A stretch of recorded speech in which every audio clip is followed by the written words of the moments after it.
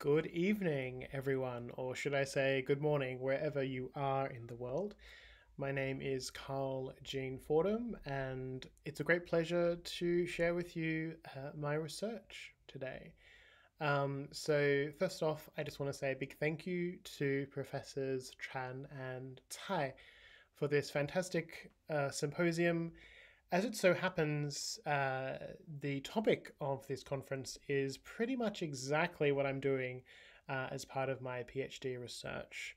So I'm actually looking at the translation into English of pre-modern Chinese texts, in particular the Liji, which is a text on Confucian ritual. Yeah, this is really could not be a more perfect opportunity for me to present my research. And I look forward to making a submission for your consideration in the publication of the collected work. And I guess most of you have at least received my article. I don't know whether you've actually read it or not, that's fine. I'll be giving a little introduction for those who hadn't had time to look at it yet. So, first off, I want to talk a bit about the paper, obviously. I don't want to talk too much about the content of the paper because, I mean, it's written in the paper. You can read it if you're interested. But anyway, I'll just give you a little briefing so you kind of warmed up to the content of my research. So first off, in the paper, I talk about why this research is necessary. I think that's a really important part of doing any kind of research. You need to tell the reader why, you need to sell the reader why the research is important. And I think with the Liji, it's a no-brainer. I mean, this text is so important. It's a canonized text. It's part of the Confucian canon. It is a text that was read for thousands of years in China. It had a massive impact on Chinese society and culture. And unfortunately, it hasn't got the attention that other texts, like the Analects, for example, the Mencius, etc., and it's kind of been kind of undervalued and overlooked by scholars. And so to make matters worse, James Legg's translation, although it's a great translation, it is over 120 years old and has not been updated since. So we haven't seen a new translation of the Liji for over 120 years. Now, obviously, its chapters, 大学中庸, have been translated many, many times. They only represent roughly 5% of the entire text. So reading the 中庸 and 大学 is not enough to understand what the Liji is all about. So I think research in this area is very much necessary. It's essential if we're going to better understand the kind of mainstream Confucian concepts and ideologies. And also translation critique is in order if we are going to produce a new translation one day. Maybe not by me because I don't think I'm qualified enough, but if we're going to have some team in the future to work on a new translation into English, I think the first step is to critique the existing reference, go-to translation. At least that way we can avoid falling into the traps that Legge fell into. So what are those traps? Well, in my paper, I talk about three aspects that are problematic in James Legge's translation. And I think that's important that if you're going to do a translation critique, you have to provide a relatively broad scope. So I'm looking at issues like documentary issues, which are issues about references and sources and different editions that Legge consulted. They're I suppose, extra linguistic because they're not related to the target text itself. Nonetheless, they had a profound impact on the product, the translation product. Secondly, I look at interpretive issues, which is kind of like we talk about 训诂 in Chinese or 解经. So it's the exegesis of classic texts. So I look at some of the interpretive issues that Legge encountered and didn't resolve in his translation. Lastly, I look at some expressive issues, which is basically looking at issues related to the target text itself, right? The English language used over 120 years ago, obviously, is going to be problematic. So this is one aspect. It's quite easy to critique, obviously, because you don't even have to look at the source text. You can just read the target text and realize there are many issues. Nonetheless, I included it in the critique because it's an important part of moving beyond Legge's translation and updating it with a new and contemporary version of the English Liji. So that is my kind of structure of my paper. Now, if you remember in the email that I sent out when I submitted this first draft, I expressed frustration in terms of my research process and also in the outcome in this paper. I'm not happy with it. This is just a first draft. I will need to work on it vigorously until I submit it for your consideration and publication.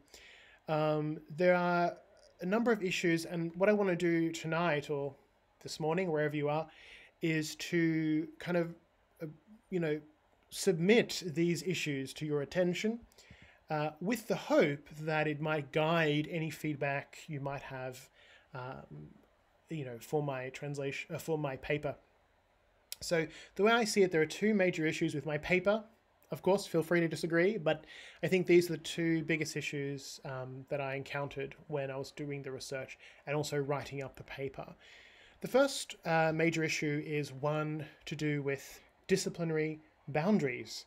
What do I mean by that? So I'm currently doing my PhD at Beida, at Peking University, at the 中文系, at the School of Chinese Language and Literature. And even though I'm in the Chinese school, actually my specific 专业, my specialization is not Chinese. It is not literature. It is not philosophy or history or anything like that. It is 古典文献学, 古典文献学, which I translate as classical Chinese philology, but you could just call it ancient Chinese texts. There's no exact term in the West, no exact equivalent in the West, because as far as I know, we don't have this kind of discrete specialization, at least not at the PhD level in the West. And so what do we do in 文献学? We look at things like 校刊, which is the collation of pre-modern texts. We look at things like 版本, the editions or versions of texts.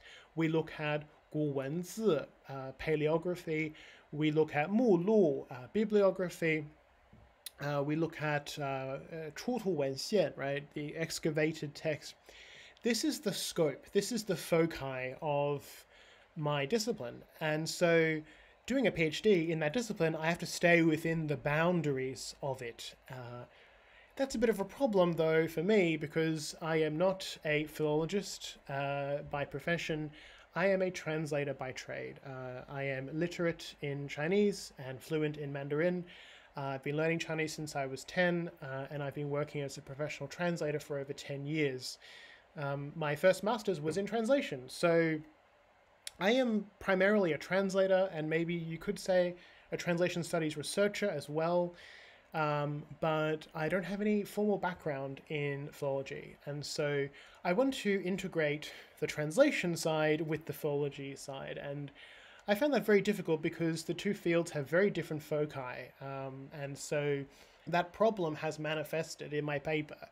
I'm not able to, in my opinion, harmonize those two disciplines and write a paper that can do justice to either of them.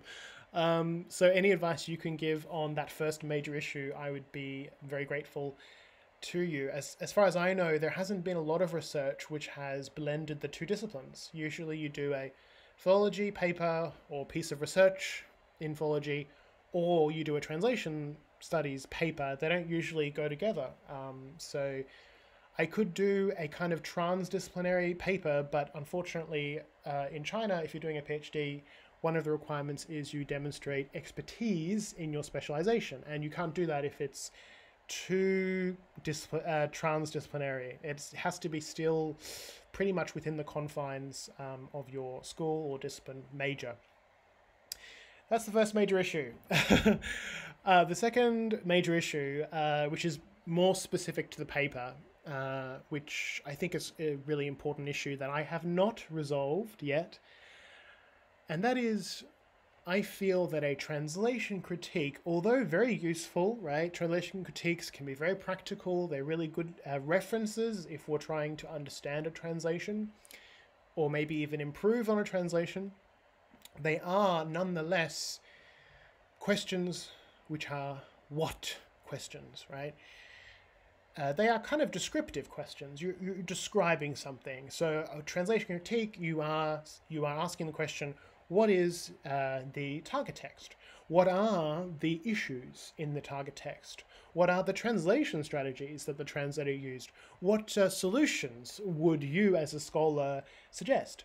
They are primarily what questions. And to lift the quality of this research and make a better contribution to the collected work, which is my main goal here, I believe I need to look beyond the critique. I need to not just present a critique, but also ask questions which are how or why oriented. Questions like, how did Legge arrive at these translations? Questions like, why did he make the decisions that he made?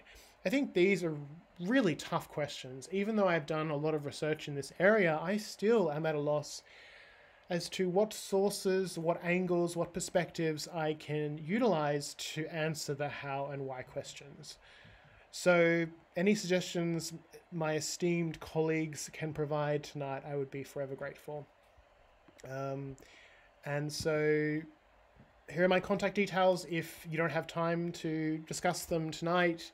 My WeChat ID is Carl Fordham, CarlFordham, and my email is carlfordham@pku.edu.cn. Thanks for listening, and I have to say this has been such a fascinating conference, and I look forward to hearing any feedback you might have. Cheers.